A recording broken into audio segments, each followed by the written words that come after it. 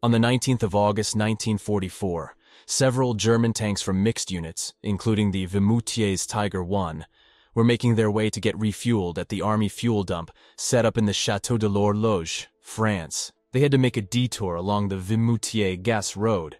They were trying to escape the encirclement of the Falaise pocket. A number of the Panzers ran out of fuel on that road before they got to the chateau and had to be abandoned. These included a Panzer III, a number of Panzer IVs, 3 Tiger I tanks, and a King Tiger.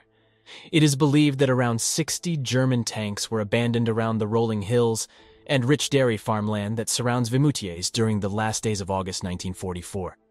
Most were cut up after the war by scrap metal merchants. The Vimoutiers Tiger ran out of fuel. Tiger tanks are very thirsty beasts, and going up and down all the limestone hills did not help its fuel consumption.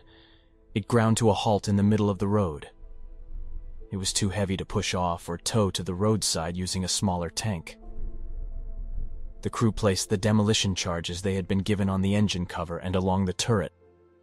The explosives caused the armored covers on top of the engine to buckle.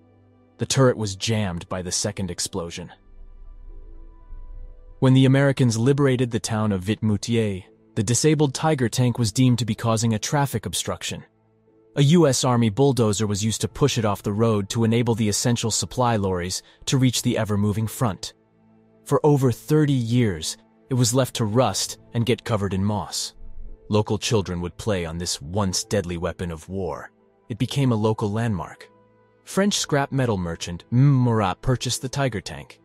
He took out the transmission but left it sitting on the northern side of the road in a ditch, with its gun pointing menacingly up the road at passing vehicles. Mr. Murat's sister inherited the Tiger tank when he died. She did not want it and sold it to a scrap metal merchant in Caen. It was too heavy to be towed away, and the company arrived on site with oxyacetylene metal cutting tools, with the intention of cutting it up piece by piece and transporting it away to a smelter in Caen. A local resident saw what was happening to the town's historic landmark and was horrified. He contacted the mayor of Vimoutiers, and with the help of a French Normandy D-Day historian, Eddy Florentin, an emergency purchase of the tank on behalf of the town of Vimoutiers was authorized by the Paris War Office. In October 1975, the work of restoring the Tiger tank began, with its removal from its ditch. This was not an easy job as it was so heavy. The turret was removed to lighten the load. It then took 2 very large, powerful JCB tractor units to pull it out of its resting place for the past 30 years. It was initially just placed in a graveled area by the side of the road near where it was found.